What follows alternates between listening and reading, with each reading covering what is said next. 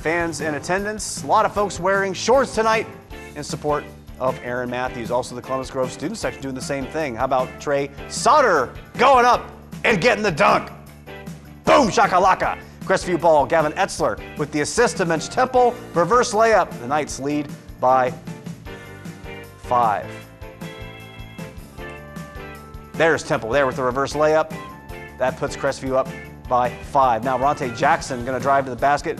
Bucket's no good. Gets his own rebound. Pass out to Carson Hunter to Nate Lichtel on the wing. 3 ball good. 22-14 the score now. Grove basketball. Jackson Schrader driving inside. Reverse layup. 2 points for the Bulldogs. Then Carson Hunter to Temple. Temple dribbles to the 3-point line. Close enough. Shoots, scores, knocks that one down. Crestview rolls tonight, 42-28 over Columbus Grove. This one on tomorrow, 6 p.m. WOSN.